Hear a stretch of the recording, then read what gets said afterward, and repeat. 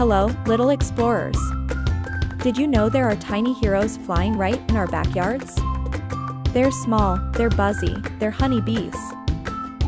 Can you imagine, a honeybee visits about 2,000 flowers a day? That's a lot of flying, right? Not just that, they also have a super secret language. They dance to tell each other where to find the best flowers. And guess what? They're not just good dancers, but they also make something super sweet and yummy, honey. Did you know it takes 12 bees their entire lives to make just 1 teaspoon of honey? That's a lot of hard work. The bees live in a hive, which is like a big, buzzing city. Each bee has a special job to do. Queen bee, worker bees, and drone bees.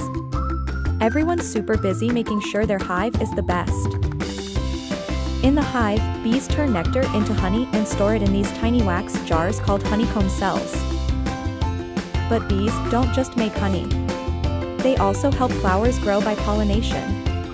Without them, we won't have so many beautiful flowers. That's our tiny hero, the honeybee. They're small, but their work makes a big difference in our world. Keep exploring, friends.